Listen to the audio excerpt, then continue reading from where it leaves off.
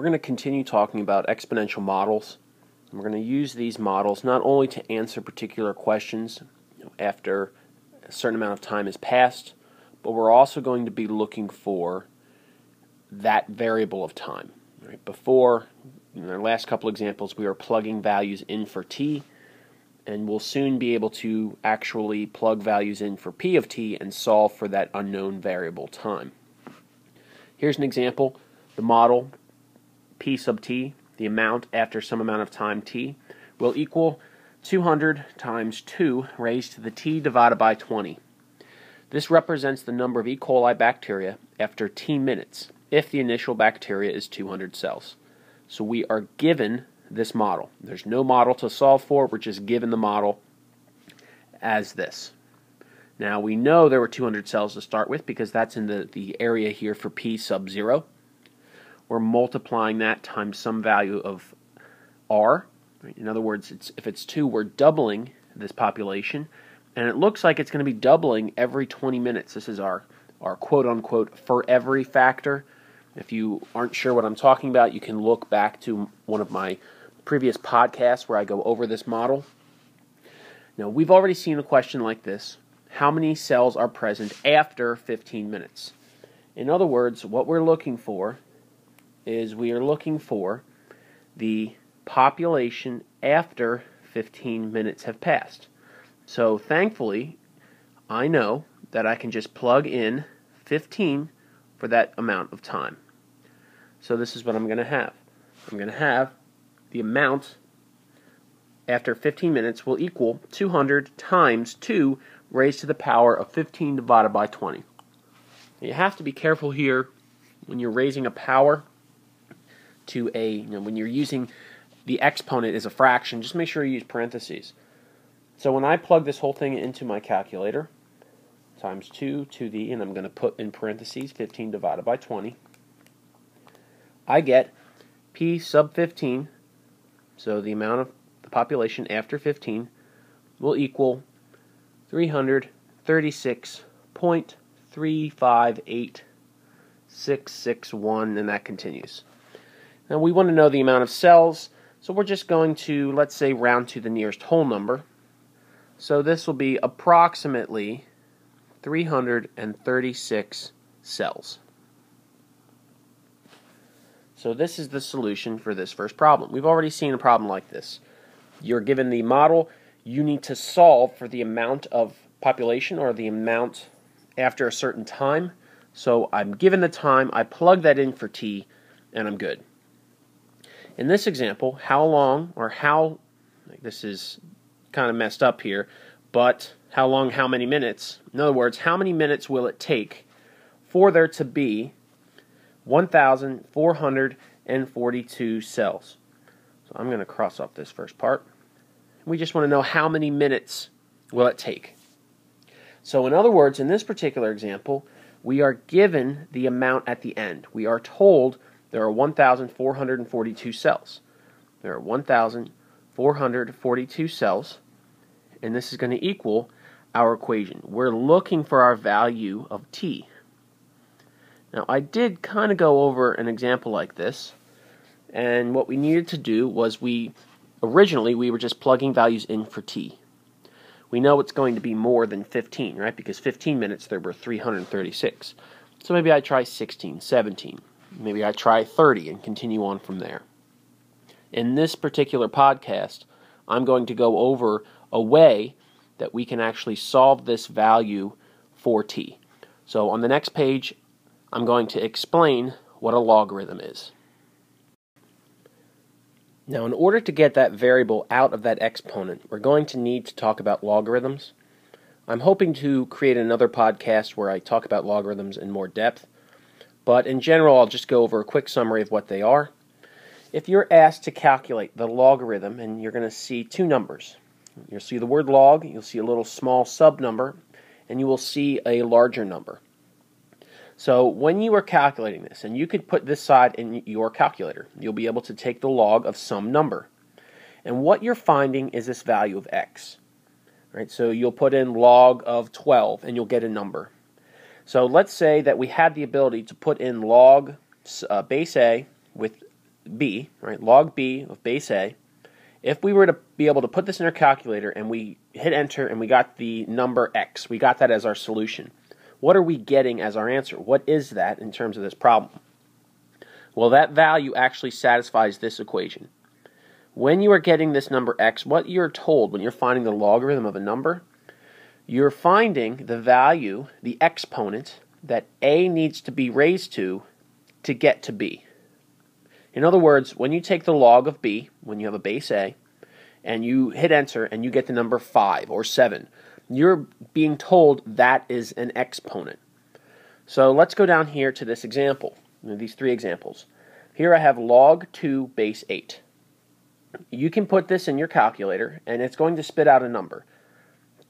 So let's pretend we didn't know what this number was. I mean, if we didn't have the ability to put this into our calculator, we don't know what this number is, so I'm going to say equal to question mark. I don't know what this is.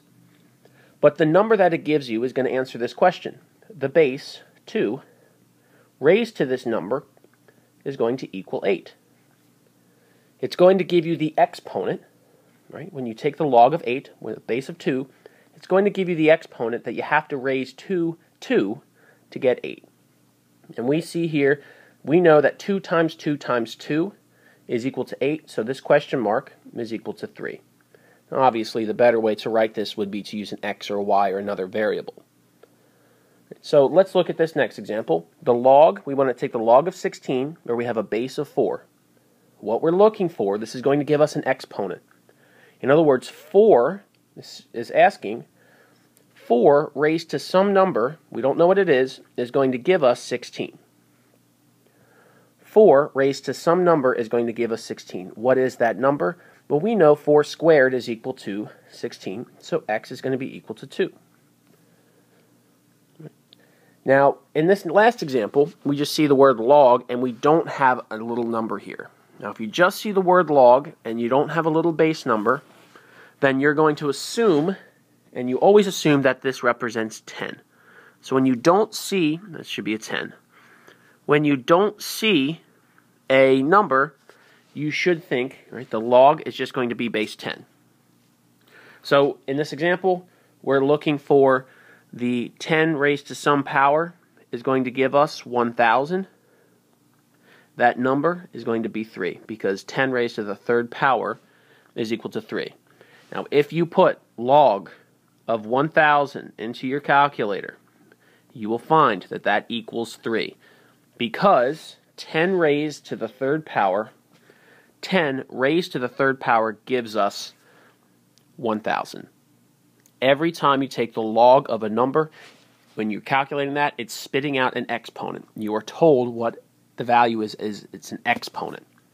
Let's go to the next page to see why this is important. Now, we're kind of all over the place in this podcast. We first were given a problem that we weren't able to answer. I told you we needed to talk about logarithms first before we can answer it.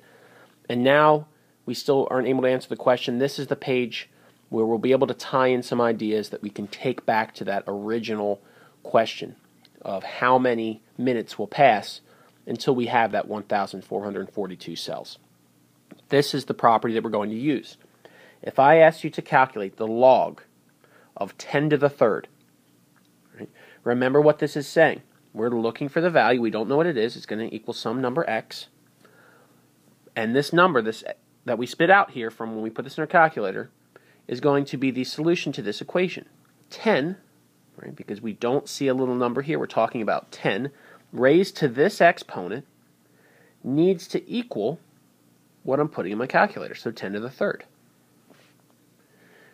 So we see here that 10 raised to this power will equal 10 to the third.